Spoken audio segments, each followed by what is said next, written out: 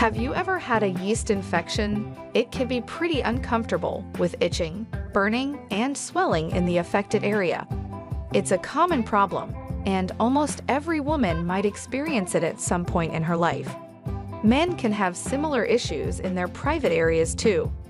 Usually, doctors use antibiotics and antifungal creams to treat yeast infections. But some home remedies work well too. Today, we'll talk about one of them, a sitz bath. What's a sitz bath? It's a bath with herbs and essential oils that help with specific treatments. For a yeast infection, thyme and rosemary are recommended. Thyme has thymol and limonene, which are strong antifungal substances. A study in Brazil showed that thyme is effective against the fungus causing yeast infections. Rosemary has antifungal and antimicrobial properties, and it makes fungal cell membranes more sensitive.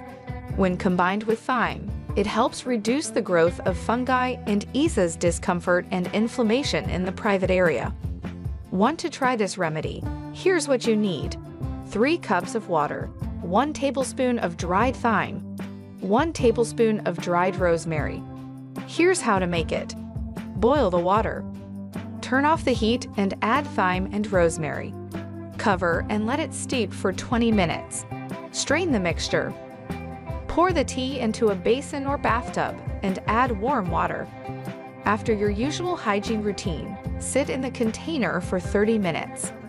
Repeat this twice a day until your symptoms get better. But if you have dermatitis, skin issues, or if you're pregnant, skip this bath. Along with this natural remedy, here are some tips to prevent yeast infections. Reduce stress. Get enough sleep. Avoid tight clothes. Wear cotton underwear. Keep good genital hygiene. Don't stay in wet swimwear or undergarments for too long. Cut down on sweets and carbs.